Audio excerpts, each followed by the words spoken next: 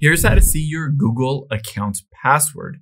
Now, first, let's check the passwords on your phone. So open up the Passwords app on your iPhone, Android, or a computer as well. Now, if you don't see that Passwords app, you can always just swipe down and type in passwords and open it up. Now, from here, you'll be able to see I can tap on search at the very bottom center here, and then just search for Google. And then just like that, I can tap on it to open up that specific account. You can say username is my Gmail email and password right under it. I can tap on it to reveal it. Now that is your first place to check, but if you don't see it on there on your phone or computer, you can also open up Google Chrome.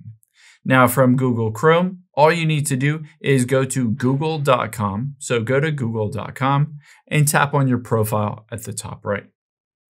After you've done that, you'll be able to see manage your account. You can tap on that to go to myaccount.google.com, or you can just type in myaccount.google.com.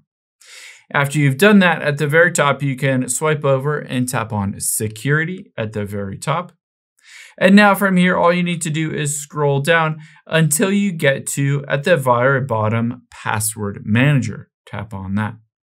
You'll be able to see all of the passwords stored on your Google account here. Now, they might show up on this basically screen, but in my case, it doesn't. I need to find my password manager by tapping on the three dots at the bottom right. And then at the very top, I'm going to swipe over until I get to password manager here. Tap on that. Now, from here, all you need to do is search again for Google and then tap on it to open it up and see all of the passwords that are linked or saved on your Google account.